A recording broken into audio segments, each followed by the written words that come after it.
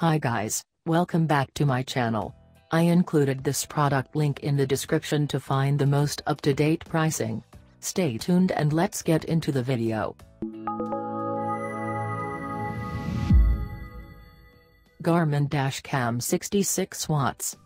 We've often rated the Garmin Dashcam offerings for their ease of use, and new to the party is its concise line of cute, inconspicuous dashcams, which piggyback on the Mark's action camera user interface but boast plenty of features that make them a valuable assistant on the open road. This more expensive and latest 66 watts unit is the one to go for in our eyes, simply because the inclusion of the massively wide 180-degree viewing angle lens makes it the master of capturing everything that's going on ahead, although there is some distortion at the very edge of the frame.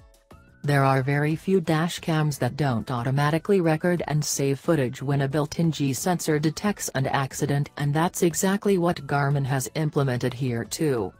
On top of this, users can operate the 66 watts using voice commands, such as OK, Garmin, save video and take a picture, but we found this system a little clunky when out on a noisy motorway.